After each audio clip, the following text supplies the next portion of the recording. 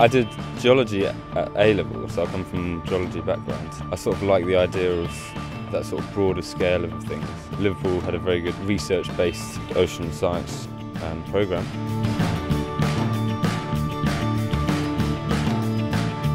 You learn how to think about approaching a subject as opposed to just sort of learning what the subject is, so it's very sort of applicable skills. Everybody sort of knows each other and gets on with each other within the course. You know the lecturers, they all know you by name.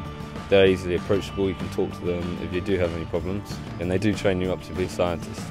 With Liverpool's new central teaching hub, which is a huge lab complex with sort of state-of-the-art microscopes and state-of-the-art computer labs. And so it's very sort of lab-based. You have lots of lectures that basically revolve around lab work. The relationship with the academic staff is better than I expected.